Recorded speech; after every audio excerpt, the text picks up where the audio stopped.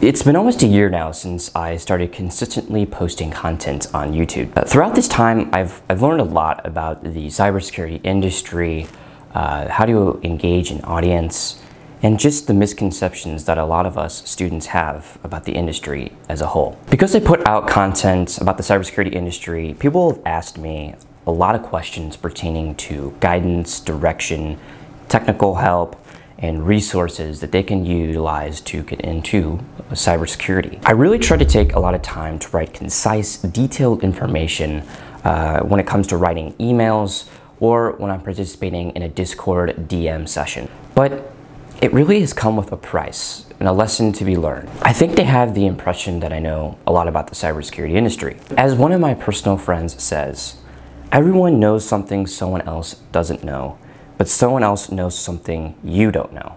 My personal friend is right. He's in the right, meaning we all have things that we do know and that we don't know.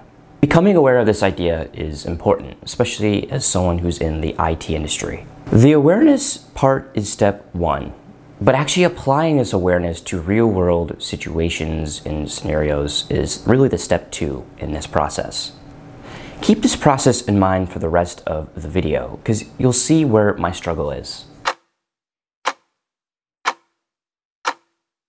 When you were a little kid, you most likely heard the phrase, "Honesty is the best policy," in hopes of teaching you the lesson of importance of honesty. Now, do we keep true to this statement today? Probably not. If you don't want your audience to doubt you, or your prospective subscribers to doubt your credibility, you have to maintain an honest profile. If you don't maintain this respected credibility, how can you be trusted? When you do lie, and let's say it's a scenario about someone asks you a question that you don't know, or they mention a term that you have no idea what it means. You just lie and you dig yourself into a hole, make the impression that you know it because you want to maintain this honest and credible profile. What's one lie? I mean, as long as you convey the message with the impression that you know the question, no one will suspect a lie. You can look up the term when you get back home or whatever on Google, and then you know what they're talking about, and you know what you encountered, and you're good to go. You've learned something new, you're good. You've violated this honesty policy. And even though this may seemingly be such a small lie, it's really contributing towards a larger lesson that you haven't learned yet. I was sitting in the cyber range here at university.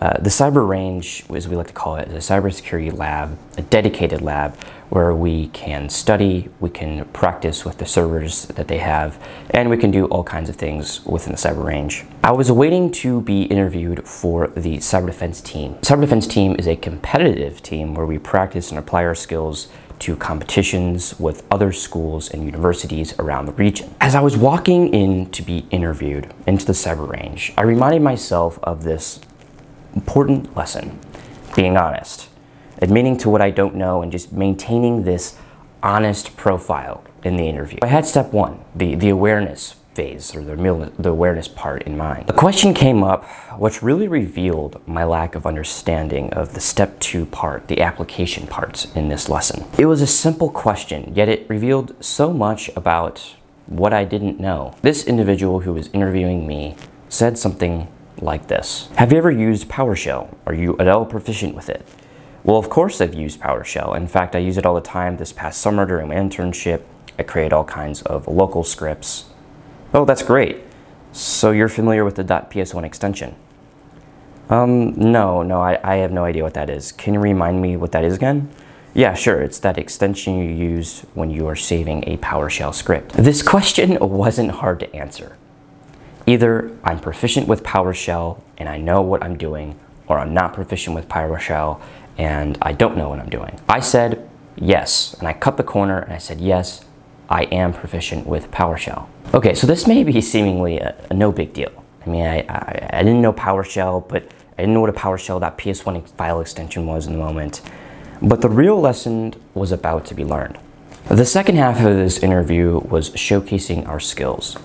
We were given a VM which we were supposed to remote into, and we were given 5 simple questions to answer. No big deal. Except one of these simple questions was about using PowerShell to get the AD users list. When it was time to answer this question, I had no idea, and I knew I made the mistake in that moment because now I have no idea how to use PowerShell to get this simple command. The answer is super simple. You import the Active Directory module and then you just type in get AD group and you're good to go. But I didn't know the answer at the time. And so after finishing this interview, walking out of the cyber range, I knew I had step one in my mind. I knew that I could be aware of the fact that I needed to maintain honesty, but I couldn't actually apply my awareness to a real world situation. When you lie, you conduct a false persona about what you are knowing. And you are hindering yourself, you're inhibiting yourself from a learning opportunity. The cybersecurity industry is full of learning opportunities. If you ask any successful professional in the IT security industry and you ask them about the abundance of learning opportunities, they'll probably reply with yes, an overwhelming amount. Learning or continuous learning is one of the big reasons, one of the primary reasons why I chose cybersecurity. Being vulnerable in the moment and showing some humility may hurt the ego in that very moment. But you're doing yourself a favor for the future. Instead of saying, yeah, sure, I know what that is, say something like, no, I haven't heard of that. Could you briefly describe what that is? Being vulnerable, showing humility about something you don't know will take you further within the industry because you are allowing for a learning opportunity. So many students within the past year have shown so much humility to me. Many of them claiming that they have no idea what to do within the cybersecurity industry, or where to go, or where to start.